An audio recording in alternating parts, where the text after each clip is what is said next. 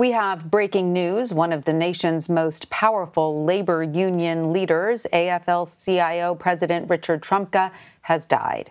Trumka had served in that role since 2009. It is the nation's largest federation of labor unions, representing more than 12 million workers. Trumka was a rural Pennsylvania native who had been a labor organizer and leader of the United Mine Workers for 13 years. He was a close ally of President Biden's and had been tapped to run the U.S. Consumer Product Safety Commission. Trumka was 72 years old.